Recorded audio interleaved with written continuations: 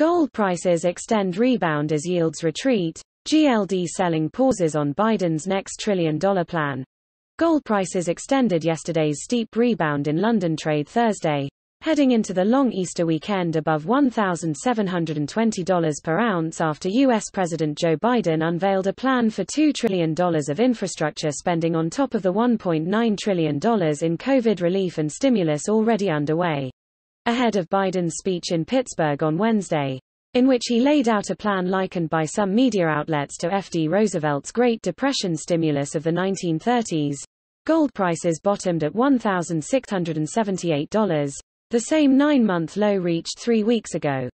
New figures today said U.S. jobless benefit claims rose steeply last week, while China's factory activity was barely changed in March from the month before on the cash-in PMI survey. But Eurozone manufacturing expanded at its fastest pace in at least 24 years on the market PMI series. Analysts expected March's U.S. data, due out from the ISM later today, to show the strongest activity on record, plus the strongest prices paid by factory managers since 2008. Washington's borrowing costs today eased back in the bond market, with 10-year yields retreating 5 basis points from yesterday's fresh 14-month high of 1.74% per annum. The US dollar meantime edged lower again from Tuesday's 5-month high against the world's other major currencies. Swings in the dollar are leading the precious complex, says a trading note from Swiss refining and finance group MKS PAMP. The forces of a rising dollar and higher US yields have tapered, and we're seeing some buying on dips as well, Reuters quotes Xiao Fu, commodities strategist at Bank of China International's London office. After Biden's infrastructure plan details, the market focus has shifted back to this potential inflation prospect. But I wouldn't say it's a big reversal in trend. Gold is still a range-bound market with upside limited by rising 10-gold yields nothing, says Bloomberg columnist John Arthurs, and higher rates make it more unappealing. Once adjusted for inflation forecasts, the lowest real yields in history, as seen last year, were enough to bring the metal to an all-time high in nominal terms, the former Financial Times journalist says. So it shouldn't be that surprising that, with real yields rising, in the first quarter, the gold price fell. Giant gold-backed ETF trust fund the SPDR product didn't change in size for a second day running on Wednesday, needing 1,037.5 tons of bullion and gaining 0.9 tons since last weekend, heading for its first weekly increase in 12.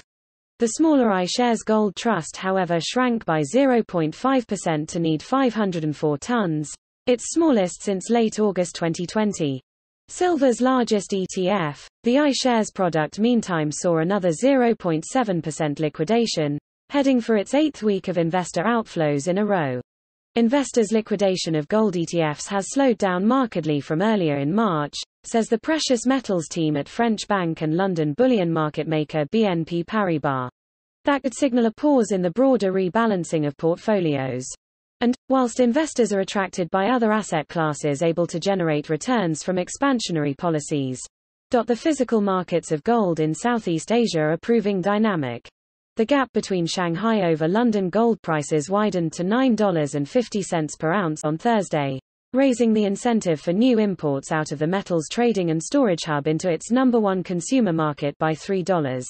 Customs officials in India, the number 2 gold consumer market, where prices have also flipped to a premium over London after heavy discounts throughout 2020, meantime said they seized 2.5 kilograms of gold smuggled by 5 passengers landing at Hyderabad from Dubai on Wednesday. Shoppers in the Middle East's hub of Dubai need to see a drop to a new level to be convinced there's value, says Gulf News today, quoting a local jewelry retailer.